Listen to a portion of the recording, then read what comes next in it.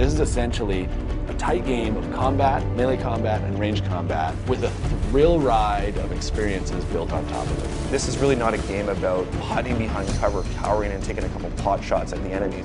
This is about striding into the middle of the battle, being surrounded by orcs at all times, and just kill them. In this game, you'll have very little downtime. Enemies are always all around you. You'll be making snap decisions between, I need to cut through this guy here. There's another guy coming from over there, I need to shoot him. It's a bloodfest.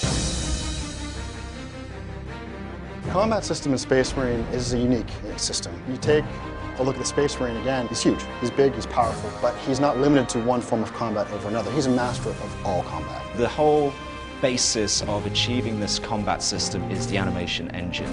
It's the ability to transition between two different animations and make them blend seamlessly. In animation, we're accountable to every movement that the Space Marine does, that the player does, that the enemies do. Everything has to connect and be choreographed in a way that's fluid and connected. Our camera system is very versatile in the ability to switch from range combat to melee combat and back again in a very short amount of time. That combination of the really sort of up-close and personal melee combat that we have in our game, combined with the devastating range weapons we have, creates this very unique combat experience that you've never played before.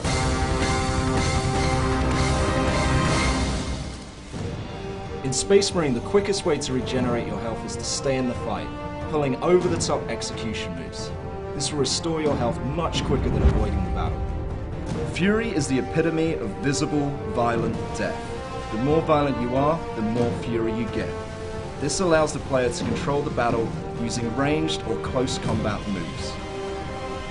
Range Fury slows down time. It allows the player to pick off the enemies and perform that incredibly satisfying headshot. When you're in the thick of the fight and you're overwhelmed on all sides, Close Combat Fury allows you to clear the area and take out many enemies at once.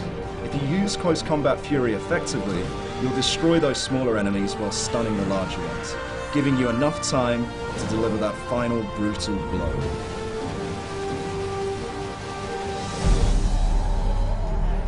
The weapons in 40,000 IP as a whole are pretty much an order of magnitude greater than anything we have or have even conceived. The player starts with basic weaponry, a ranged weapon, a melee weapon. As the game progresses, we unlock new abilities, new upgrades, and new weapons for the players. In Space Marine, we have the las cannon, which is this huge energy sort of laser full that burns these giant holes through armor. We've got the plasma gun that you can charge up and fires these sort of little mini nuke plasma bombs. We've got the heavy bolter, which is basically like a big Gatling cannon, and it's so powerful that when you hit enemies, they just kind of disappear into these mists of blood. Throughout the campaign, we unlock a power axe. We even allow the player to use a thunder hammer, which is really over the top in terms of the damage it can do. Space Marines like to get up close and personal. The weapons are meant to be as lethal as possible. The game itself is a pure combat experience when you look at it from a gameplay perspective. We talk about a core promise of the game being unleash visible, violent death. It has a lot of action, and we make sure that when a weapon is meant to look like it's torn you apart, that we don't compromise and that the weapon does tear you apart. There's a lot of blood, a lot of gore, limbs flying everywhere, so the gore junkie is going to love this title for sure.